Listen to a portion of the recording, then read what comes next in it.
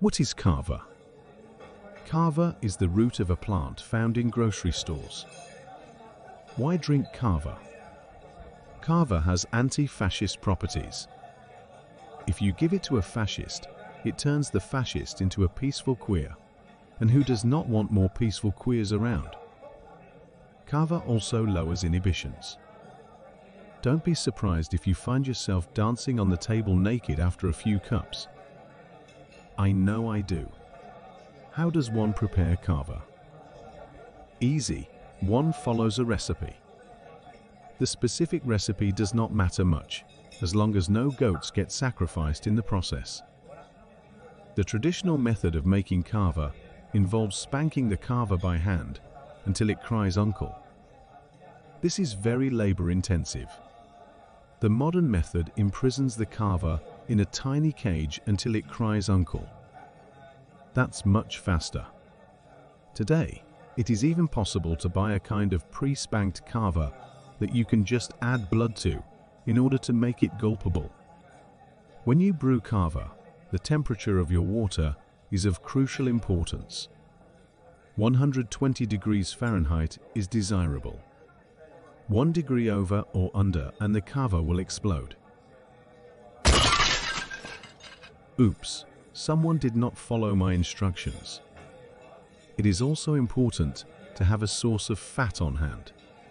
It can be a creamer, Crisco, or piston lubricant.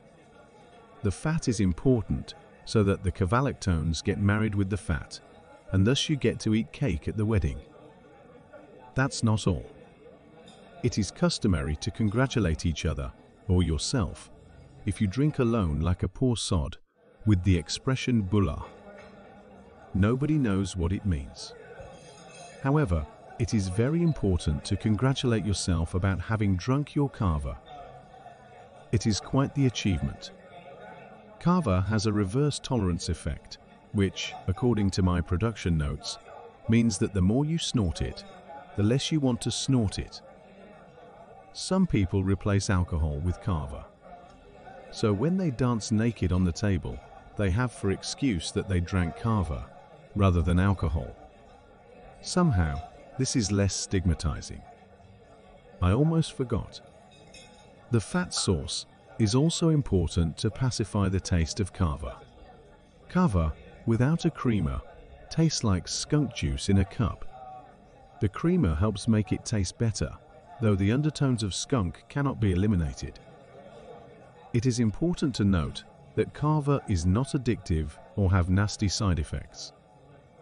You will not soil your pants, start babbling incoherently, or have visions of the afterlife if you drink kava.